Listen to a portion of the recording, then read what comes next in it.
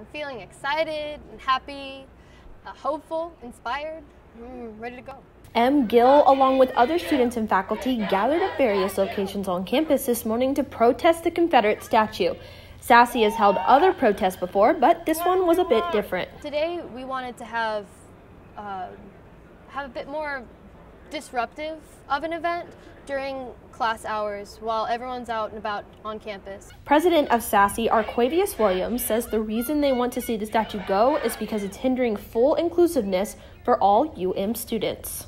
We feel like just getting the flag down shouldn't be the last step of getting the UM to be a more safe place for minority students.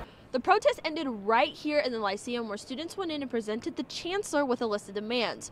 Williams hopes that whoever sits in that office will listen and take action.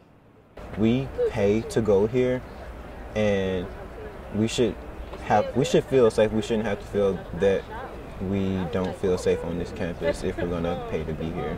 Even though this protest happened 2 days before finals, Gill says they won't stop until the statue is taken down.